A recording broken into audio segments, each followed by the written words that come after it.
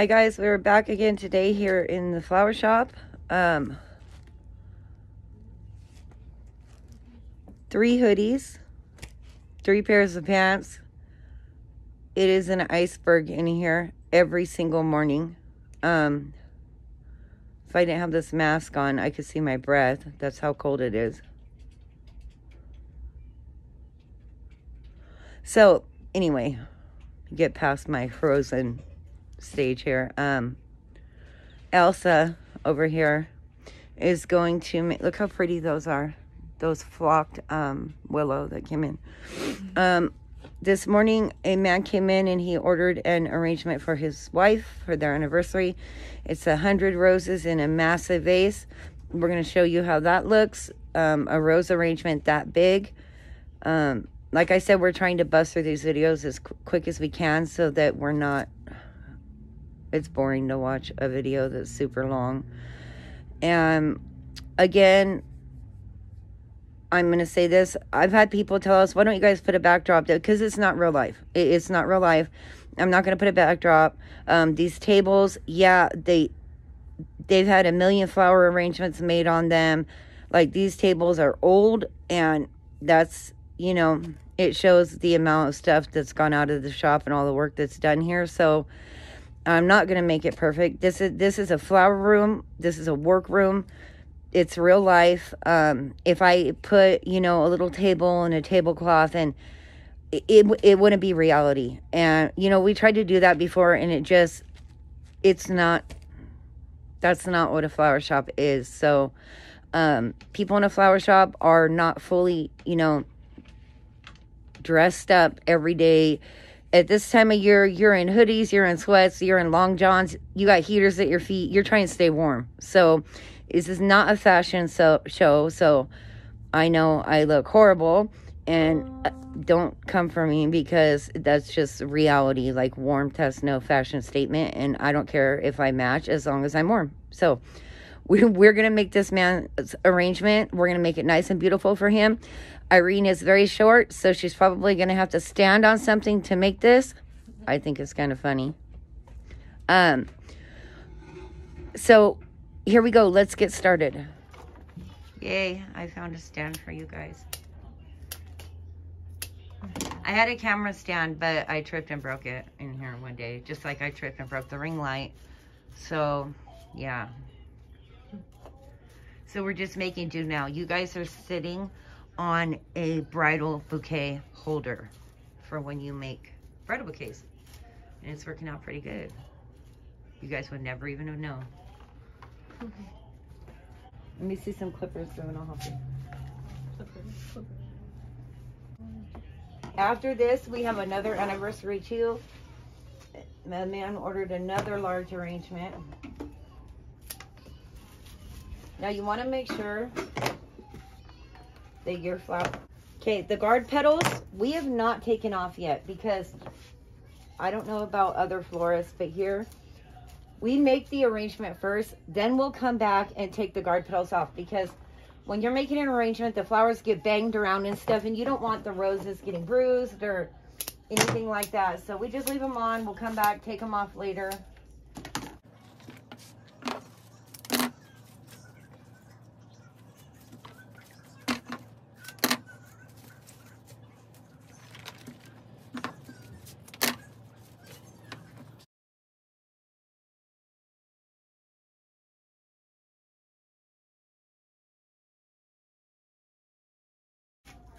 Around Christmas time, it's very hard to get like red ribbon and red glass, or Valentine's Day. Oh my gosh, red is like life.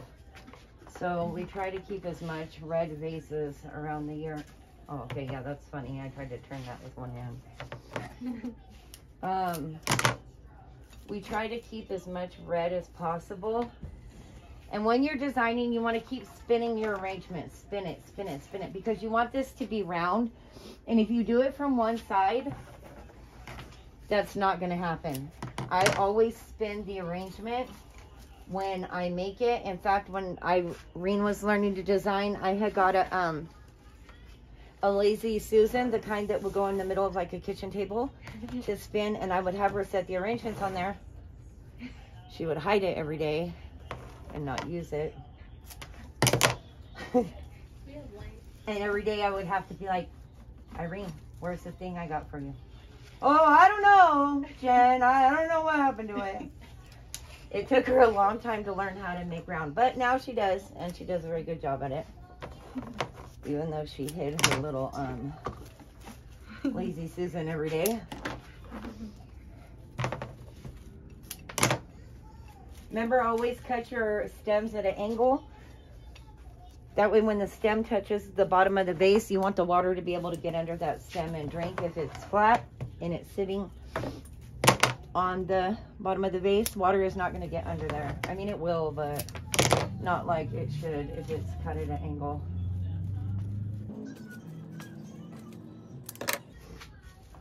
God, can you imagine them delivering this?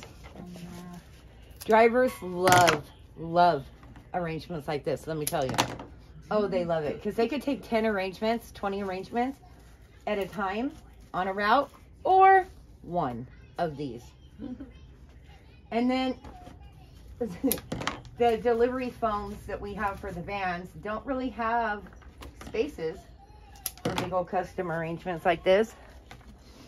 So 2 drivers are probably going to have to go. One's going to have to hold this and the other drive.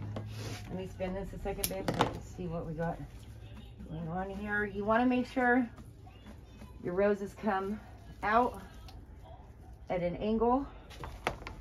I mean, in a circle. You want it to look kind of like a rainbow. And when you're putting flowers in the vase, don't hold them like this. Don't start up here. You're going to snap the stem. You want to hold toward the bottom and guide it, hold it like a pencil and put it in.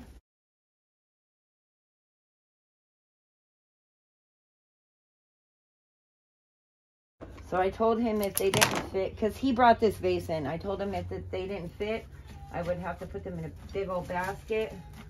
So I am really hoping we can get these to fit and we don't have to rearrange this whole thing here.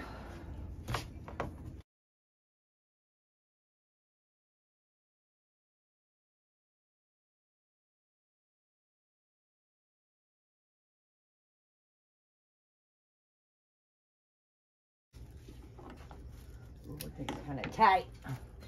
50 are in. That's only 50? Should be.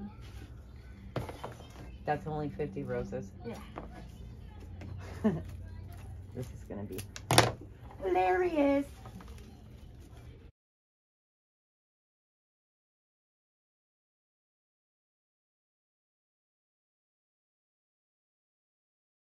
When the rose arrangements are this big, don't get me wrong, I love Baby's Breath. I like it, but I think there's a lot more expensive fillers when you are spending this much money.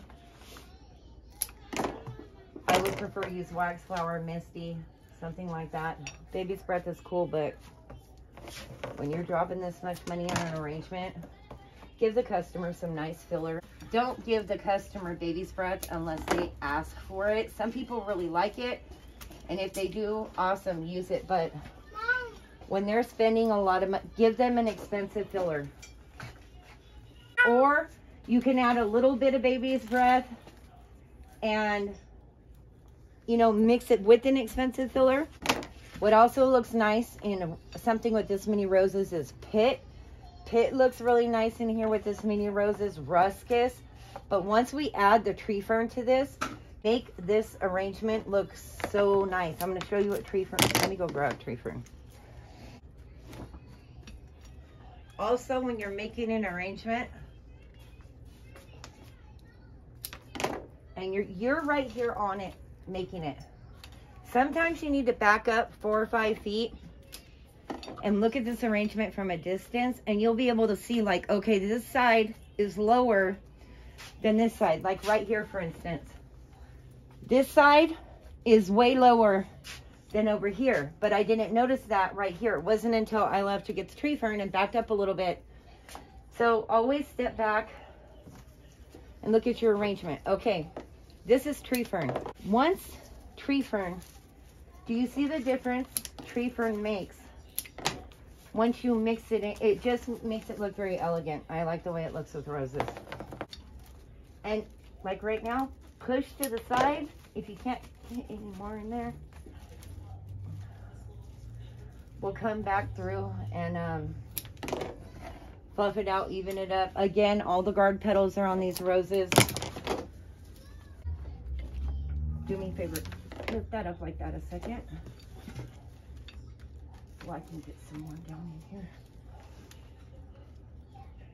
Don't move, don't move.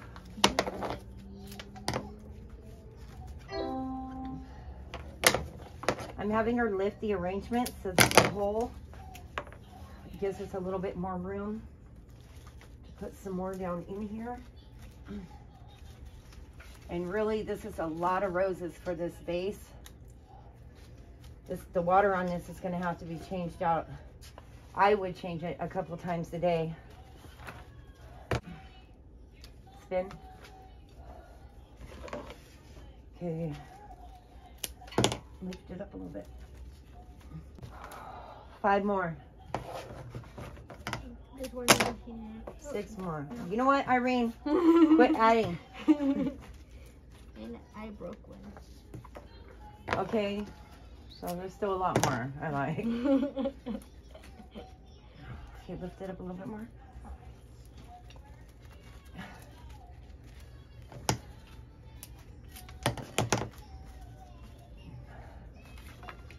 Okay, so we're just gonna have to get these in here. All right. Okay. Oh, last one. I broke one more. Okay, ready? Lift. All right, go get the last one, and then we're gonna poke that guy down, and we will fluff all of these out.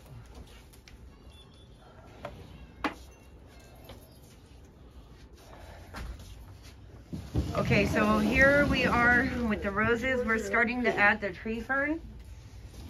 We needed some more. So we're gonna come back in with a little bit more. You can see the tree fern makes the roses just look a lot more elegant. Makes the arrangement look a lot more expensive with different types of greens. Can you give me some myrtle to add some tall pieces of myrtle in here? Thank you.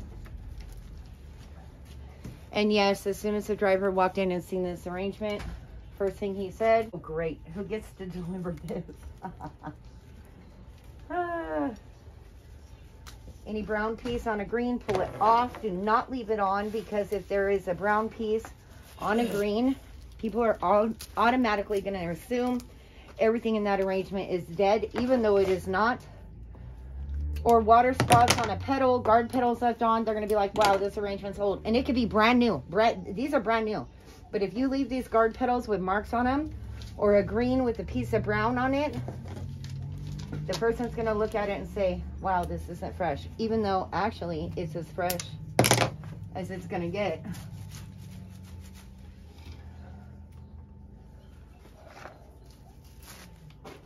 I figured I'd add some of these, Richard, just to make it even more taller for you to deliver.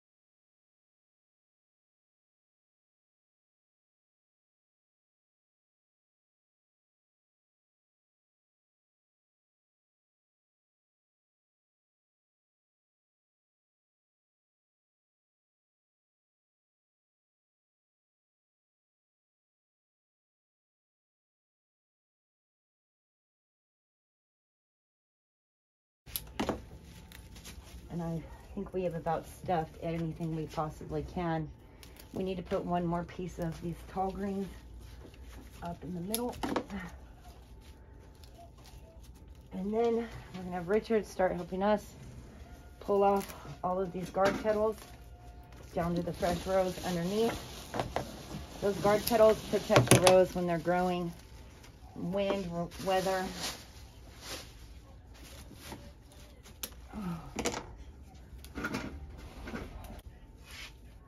So what we're gonna do is we're gonna take off the guard, we're gonna spray the greens, take off the guard petals. Well, we're gonna spray the greens again. Take off the guard petals. We're gonna spray this whole thing down with Crowning Glory, which is gonna seal this up. And then we're gonna add some fragrance to it.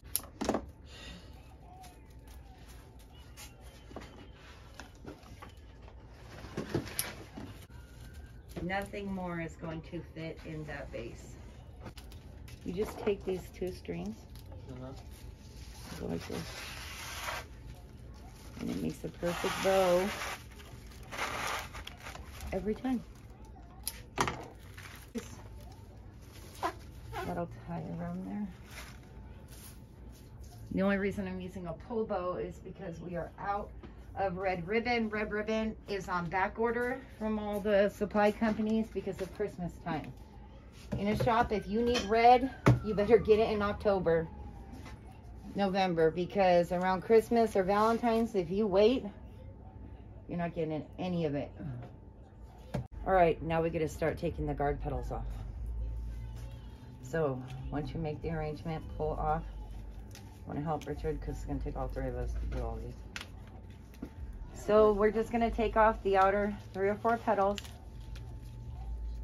the protective ones. So underneath you see that nice rose. Once those guard petals come off, where's the nest?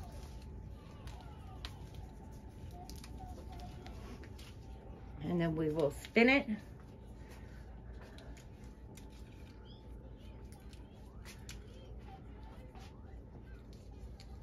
Feedback. Okay, so we are done now with this arrangement. 100 roses in a vase. Very nice. The